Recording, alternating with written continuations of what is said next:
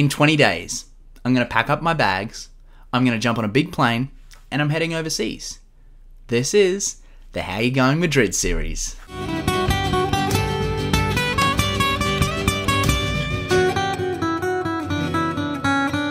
Hi everyone, my name's Paul Thompson, and yes, you heard right, 20 days to go on the countdown clock before I jump on a plane and head to Europe.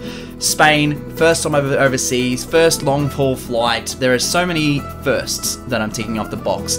The one I want to talk about today is Airbnb. It was my first time booking a place on Airbnb. Now, I've heard about this platform for many a year. I work with a ton of people overseas who nomad around and are popping in and out of Airbnbs, so I've heard about it all the time. We don't really have it up in Australia where I live. I think it was banned in some states. I could be completely making that up. I don't know. Maybe that was Uber. I'm getting so confused now. Here's my problem, is that I am probably the most indecisive person that you will ever meet when it comes to picking food off menus, deciding on plans, or picking a place to stay.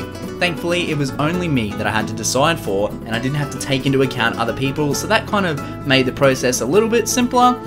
It still took me 4 or 5 weeks to pick a place.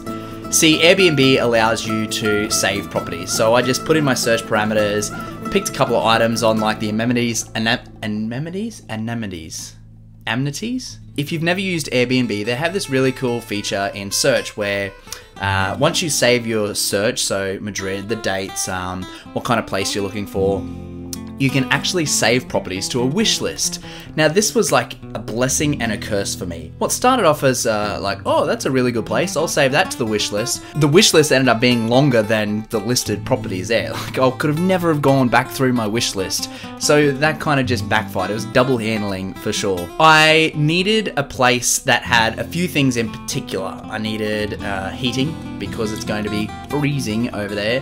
I needed internet, wireless internet, and I wanted my own private place. I wasn't really too comfortable on sharing my place with other people, only because for this instance, I just wanted my own place to retreat to.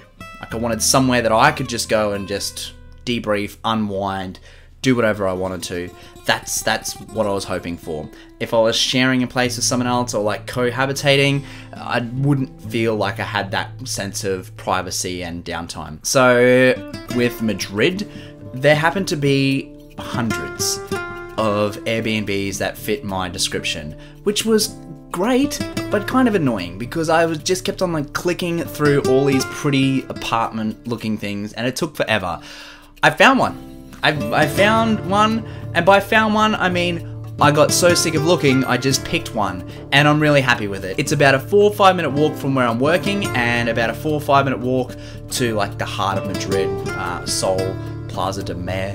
I don't even know how to say that, Plaza de Mer. Maybe that can be my word of the week. 2 other things that I really liked about the whole Airbnb process is 1, I can search for properties that are listed by superhosts. Now, superhosts are like Airbnb's version of people who are verified, go above and beyond for their guests, just put that extra little bit of attention and care, and seasoned Airbnb hosts. I felt more comfortable having a property listed by an Airbnb host in that maybe I'll get looked after a little bit more, or if I'm like a lost Australian guy, someone can help me.